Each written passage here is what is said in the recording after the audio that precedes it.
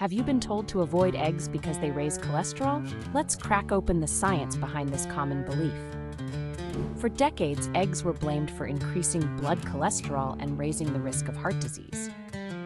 This idea originated because eggs contain a relatively high amount of dietary cholesterol, about 186 milligrams per large egg.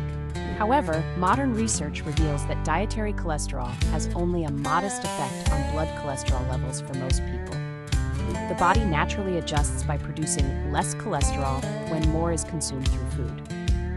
Extensive studies, including those from the American Heart Association, show that for most healthy individuals, eating eggs in moderation does not significantly increase the risk of heart disease.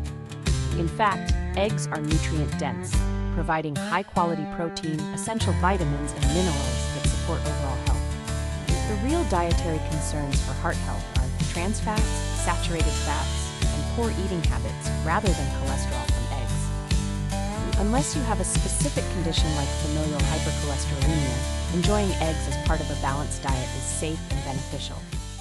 Like and subscribe.